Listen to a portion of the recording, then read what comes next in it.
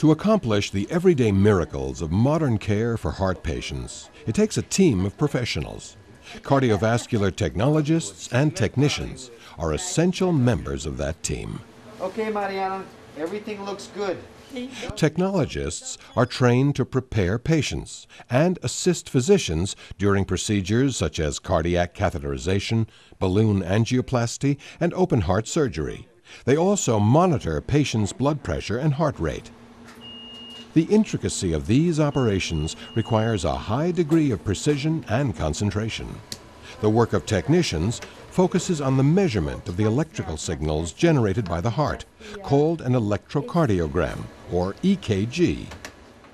Technicians place sensors on the patient and then use one of several machines designed to provide physicians with a printed record of the heart's beating. They may also administer stress tests. Diagnosis and treatment of heart and blood vessel disease depends on the careful work of these professionals who are trained at hospitals and community colleges. According to this, the left was normal, the circumflex was normal. EKG technicians may also be trained on the job. People wanting to go into these occupations must be reliable, have mechanical aptitude, and be able to follow detailed directions. The ability to put patients at ease is a definite asset. The work can be stressful, but very rewarding, because every hour of every day, someone's life is on the line.